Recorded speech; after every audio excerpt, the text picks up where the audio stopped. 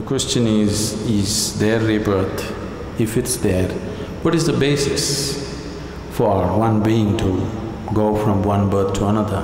What is it that carries a person from one to another?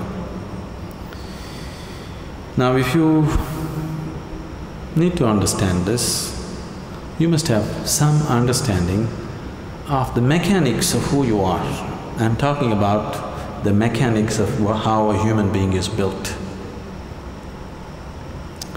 See, when you say I'm a human being, the outermost periphery is the physical body. In yoga, we look at everything as body because it is easier for you to understand that way. So we see the body as 5 dimensions or 5 sheets. Physical body is known as Annamaya Kosha. Annamaya Kosha means… Anna means the food. This is food body. Next one is called Manomaya Kosha, that means it's the mental body. The third one is called Pranamaya Kosha, which means the energy body. Physical body, mental body, energy body. All these 3 dimensions are physical. They are physical existence.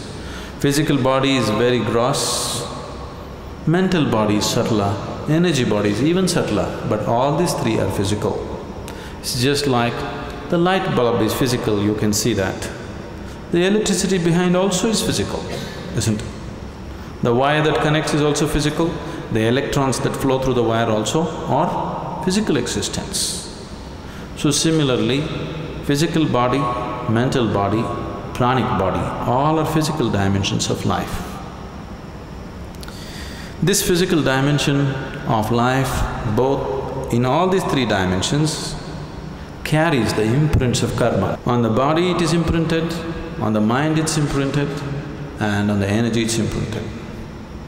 This karmic imprints or the karmic structure is what holds it together. Karma is the cement which holds you to the physical body. Karma is the bondage, at the same time it's only because of karmic stuff you can hold on to the body and be here. This is where spirituality seems to be difficult, because if you try to take it away, it doesn't work. If you try to add, it doesn't work. You need to be just there. If you're just there, it's a moment. Now, the next 2 dimensions are called Vijnanamaya Kosha and Anandamaya Kosha. Vijnanamaya Kosha is non-physical but related to the physical. It is like a transient state. Anandamaya Kosha is completely non-physical. So, Vijnanamaya Kosha and Anandamaya Kosha means it's the bliss body. There is a bliss body inside which is 100% non-physical. It has no form of its own. Only if the energy body, the mental body and the physical body are in shape, it can hold the bliss body in shape. If these things are taken away, the bliss body will just become a part of the cosmos. So whatever you are referring to as Atman or the soul is a fiction actually. In the sense, people are describing a certain limitation of the non-physical as a soul. But the body for the soul is still your karma. If the karmic structure is completely dismantled, there is no soul, everything merges into everything else. What is referred to as Mahasamadhi or Mahaparinirvana is just this, that you slowly understand where the keys are and dismantle the karmic structure so that you become truly no more. When somebody dies, we say, this person is no more. That's not true. That person is no more the way you know them, but they still very much exist. Now if you dismantle the karmic structure 100%, now you merge with the existence. This is what is referred to as mukti, mahasamadhi. In Hindu tradition it is referred to as mukti.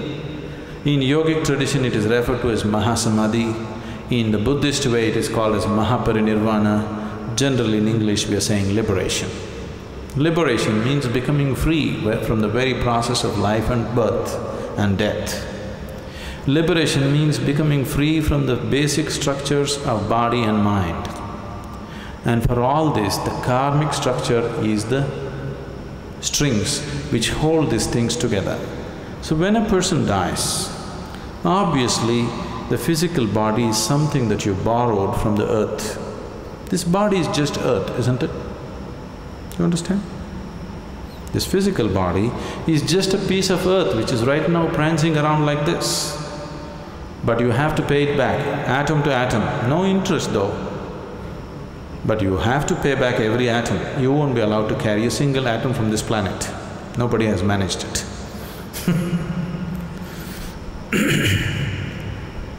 Physical body will fall apart. The mental body and the pranic body, depending upon the strength of your karma, goes on. If the karmic structure is very intense, unfinished, then it has to finish it. If the karma has become weak because it has run its course, then it very easily finds another body. If it has to find another body, the intensity of the structure should come down, it should become passive. If it is very intense, it cannot find, it has to hang. So this is what you're referring to as ghosts. Somebody is dead, his karmic structure is still intense because it's not over. Now he needs much more time to find another body, he still exists. And the more intense his karmic structure is, the more visible he becomes, or more experientially available to people. There are innumerable such beings all around you, if you whether you know it or you don't know it. But most of them you won't feel because their karma is dissipated. They're just waiting for more dissipation before they find another body. But if their karma is very intense, this is why they told you in the tradition, if somebody dies unnaturally, either by accident or suicide or some other way, they will become ghosts. It is not so, everybody becomes. It is just that they are more experienceable. They are more available to your experience because they have more intense karmic structures. So you people may experience them little more than other beings who die of old age. If one completely completes his allotted karma for that life, he will die just like that, without disease, without accident, without any injury. When one dies simply like that, that person may find another body within hours. This is why in this tradition always they said, if one completes his life and dies peacefully, it's the best way to die because he need not hang around. Immediately it goes on. Now when you walk the spiritual path, the ultimate goal for every spiritual seeker is, he wants to break this whole process. Or otherwise, to use an analogy, we can say, what you call as my soul right now is like a bubble. The outer periphery of the bubble is your karmic structure.